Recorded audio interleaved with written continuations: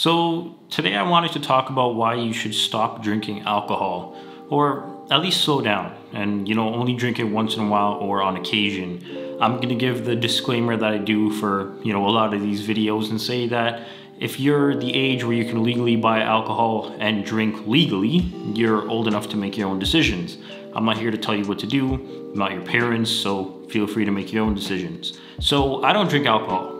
I've had sips of beer and I hated it, and I was like, how do people even drink this? From what I've been told, it's an acquired taste, whatever that means. And I've never had any hard liquor like vodka or whiskey or anything like that, because to be honest, I'm not sure how much alcohol I can handle, and to me being drunk seems inconvenient. Obviously I know you don't have to you don't start drinking with the intent to get drunk, right?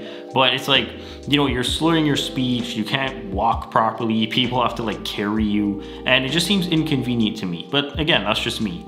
One big thing for me when it comes to alcohol is, why would I have to intoxicate myself to enjoy myself? Do people not enjoy life or gatherings or wherever they're at as it is? It's just, I don't know. And on top of all that, it's so expensive. Wine is expensive, beer is expensive, every type of alcohol is expensive. And I had no idea how much it actually cost until recently. A pack of 24 beers is $50. I guess when you actually break it down, it isn't that expensive. It's $2 a can or $2 a bottle, or whatever it is. But for me, it's just not economically convenient. But I don't know, I just don't see anything positive about alcohol. It's expensive, it harms your health, it intoxicates you, and sure, you can say drinking pop or eating things with lots of sugar are bad for you, but it's not anywhere near as bad as alcohol, that I think. I've seen alcohol ruin marriages, ruin careers, make people homeless, make people neglect their kids, neglect their wife or husband. It's terrible. That was one of the factors that caused my mom and dad to get divorced. My dad couldn't control his drinking. He was a huge alcoholic. My mom would tell him to stop, and then he would hit her. And one day she just got fed up and she filed for a divorce from him. And I can't even lie, even I was scared. So I couldn't even imagine how she was feeling, right? She was probably scared. Your husband's abusing you. You have a little 4-year-old child, and she divorced him. So she was a single mom with a 4, 5, 6-year-old kid. And on top of that, we didn't have that much money. My dad took all of their savings because they had a joint bank account, and he ran up all these credit cards and he just left. I haven't seen my dad since I was 6 or something like that. I was supposed to go to his house on the weekends like most kids do, when you're with your mom for one weekend and then you're with your dad for another weekend, and it kind of, alternates, but he never came to pick me up. Never called, never came back, never did anything. Funny story, I remember one day after my mom and dad got divorced, I was supposed to go out with my dad that weekend, and I was supposed to stay at his house that weekend. And he called and he said we were gonna go see a movie and this and that. And I don't remember what movie it was. I was 6 or whatever. And to make a long story short, I fell asleep waiting for him, and I'm still waiting for him to this day. That's the problem I have with alcohol. I'm not sure what happened to him, if he quit drinking or if he didn't, or if he's alive or if he died. I literally have no idea. There was this guy that lived in my building that used to go drinking with him, and he said last he heard he went back home or wherever, but that's as far as my knowledge goes. So what are you gonna do? But if you're coming home from work and you're stressed out, or you're only going for one drink after work, that's no way to live. Right? You're trying to drink away your problems or forget them through a bottle, and that's never gonna help you. All you're gonna do is develop a tolerance, and then you're gonna end up having to drink more to feel better. And then even that feeling better feeling, it goes away. So you're gonna have to spend more money to feel better. So you're wasting 3 very valuable things. You're wasting time, you're wasting money, and you're wasting your health. People don't understand, there are literally thousands of people's lives who have been ruined by alcohol. They lose their job, or they lose their house, or in my case, my dad lost my mom and I. Luckily, I turned out half decent, despite being in a shit situation, but not everybody's gonna be as lucky as I am. In a lot of cases, if someone's parents have problems, whether that's with alcohol or smoking or even eating, their kids are likely to have that problem also because they're around it all the time. If you go home and your dad is drinking, you might say, let me try that. And I'm not saying you will, but there's a higher possibility versus if you had parents that didn't drink. But then again, at the same time, I feel like if you have parents that are super strict, you're more likely to rebel and go and drink and smoke because you want to prove to your parents that, you know, you can do what you want. You're more likely to rebel, right?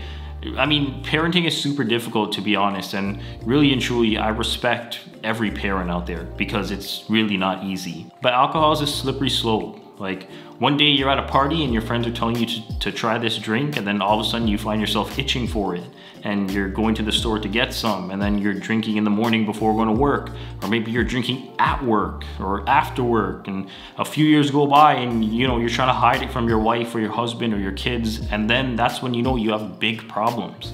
I know it's super difficult to quit drinking, but you know, you have to think about the future. Think about the things you can change. I uploaded a video a while ago called The Price of Inaction. You can watch it up here. And in that video, I talk about one question that Jordan Peterson asked. What's the price of inaction? What's the price of you telling yourself that you're gonna stop drinking next week or next month or next year? Then, you know, say next year you don't stop because you gave a half-ass effort, let's be honest. Then all of a sudden you're 3 years older and you're still drinking. You spent all that money, you wasted 3 years and you're still in the same spot. Like, what's the price of that? Listen, I know quitting drinking is hard. Quitting any addiction is hard, but you have to think, what if I don't quit? Sure, you might be okay now, but you know, what future health problems might you have? Right? When you read that alcohol can cause antisocial behaviors, anxiety, cravings, depression, irritability, panic, sleep disorders, like, what does that tell you? When you read that 1 in 3 people that drink alcohol allegedly have depression, or that 1 in 3 people allegedly have high blood pressure, or that 1 in 6 people allegedly have liver disease, what does that tell you? If you're 25 or 30 or whatever age you are right now, do you want to have those things? Do you want to be one of those people that are constantly sick and you have to go to the hospital or the doctor or whatever specialist because something could have been avoided? I'm not saying going out with your friends for a drink once in a while is bad. I'm not saying you have to never drink again. Like, you can do that by all means. Go ahead.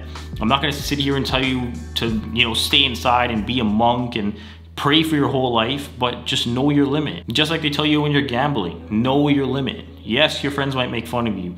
Yes, people might ask, oh, how come you don't drink? Yes, it's gonna feel weird to slow down or quit alcohol because we live in a society that seems like it's living on it. Or, you know, people drinking their life away on Friday and Saturday just to be pissed off on Sunday is no way to live.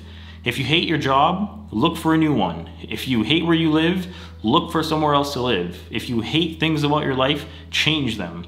But I can promise you that trying to drink away your problems isn't gonna solve anything. Now, say me and my girl go out somewhere and people are like, oh, do you wanna drink? You know, for me, if you give me like an ice cold Coke, that's it, I'm done, I'm good. I can have that for the rest of the night, like, I'm all good. But then when people ask me why I don't drink, I say, you know what? It ruined my mom and dad's marriage. I saw what it did, that's why I don't. And you know, I'm just being honest. And you know, if your friends make fun of you because, oh, you're not gonna drink, they're not your friends. Speaking of that, you can watch that video right up here. But you know, let me end the video with this. I told my girl that after my mom died, if I was an alcoholic, I'd be dead right now. That was the worst thing that I've ever felt in my life. And you know, trust me when I say, if I was a drinker, these videos would not be here. I know, you know, some people start after something bad happens to them, and that's, to be honest, that's probably one of the top 5 worst things you can do. If someone that's an alcoholic is watching this right now, or if you're on the verge of being one, or whatever your story is, please consider cutting back. Reach out to a friend if you have trouble, reach out to your grandma, reach out to anybody, even me, but talk to somebody about it. If you just went through a breakup and you find yourself turning to the bottle, if your mom just died and you find yourself turning to the bottle, if your fish just died and you find yourself turning to the bottle, think twice before doing it.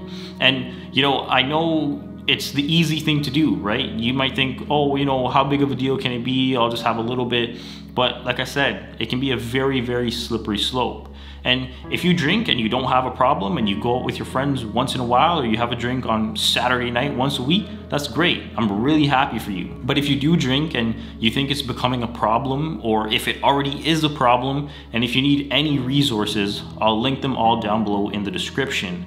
There'll be subreddits and other resources down there, so feel free to use them. And remember that it's a long road ahead, but if you're watching this video, you've already completed the first step, which is admitting that there's a problem.